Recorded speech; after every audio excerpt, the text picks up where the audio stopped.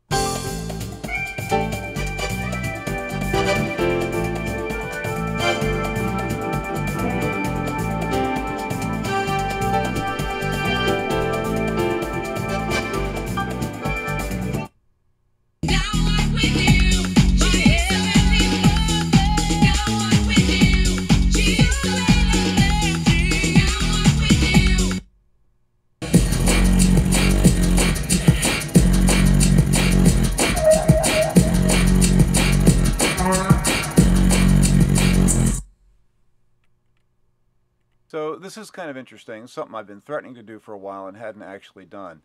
I took the raw WAV files and I ran them through a frequency analysis, and here's the plot of the original WAV files as they exist on the computer, sampled directly and showing the frequency analysis in a logarithmic scale, which is pretty flat. They look really good. Now here is the same set of WAV files, but as recorded by the AT4050 microphone out of the studio reference monitors. So there you can see there's a little bit of drop off in the top end, and there's this little bit of scoop down here near the bottom of the mids. But other than that, it's pretty close.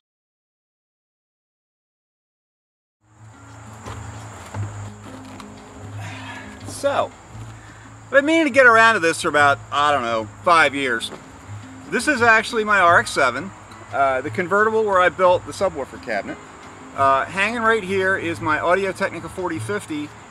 This cable actually runs, I'll show you in a second, up to the second floor into my recording studio so that I'm getting exactly the same kind of recording that I got when I was recording my studio monitors, playing the exact same selection of music. I got a little something else running right now. This is a little Phil Keggy. But here, hold on. Let me give you a little tour of what's inside the car. Alright, so here's the cabinet actually mounted inside the compartment. Now that curve right there is where you actually have the spare tire. I took it out so you can see it. You can also see the amplifiers on the other side. The red amp is red and silver that you see most of is a dual 4-channel, and then vertically mounted right here is a Sony right there that actually runs over and runs the dual channels into the subwoofer.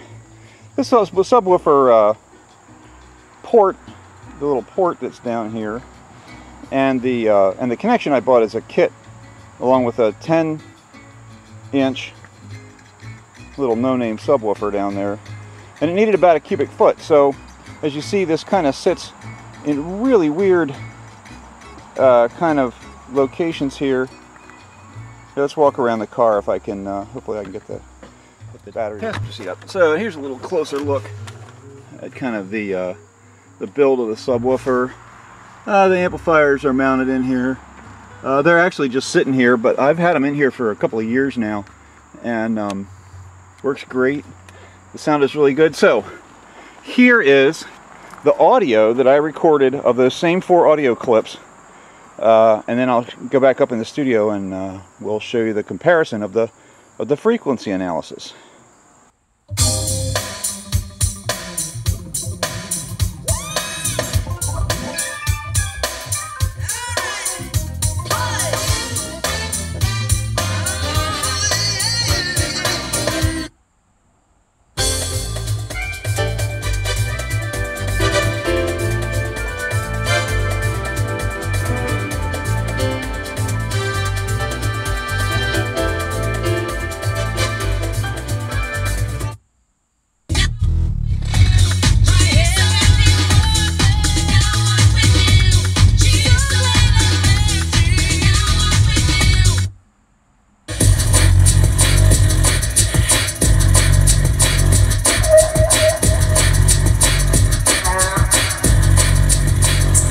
So the comparison's very interesting.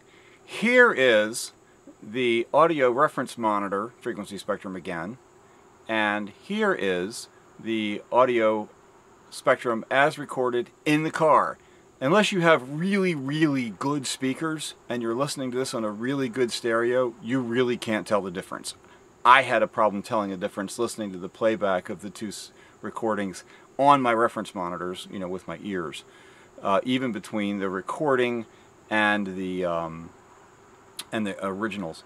There's a little bit less mids. It actually sounds a little bit shiny in the car. That's kind of deliberate. I drive it a lot with the top down, and whenever I drive with the top down, in order to help save my hearing, which is kind of shot anyway, not really shot, but I have a little bit of tinnitus. I played in rock bands for years. What do you want? I'm trying to preserve my ears, so I always drive with earplugs in, always with the top down. And I drive with the stereo loud, but not, you know, really, really loud.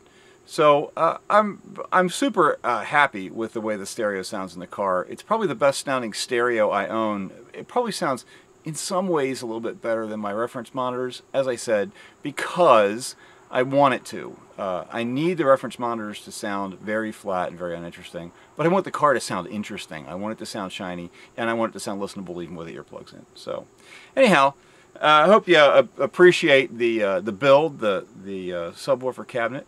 I've enjoyed the heck out of it, and it's been a long time getting around to this remake. So, make sure that you go back and look at right here. There's a link to the original subwoofer cabinet video, showing it to you before it was installed in the car.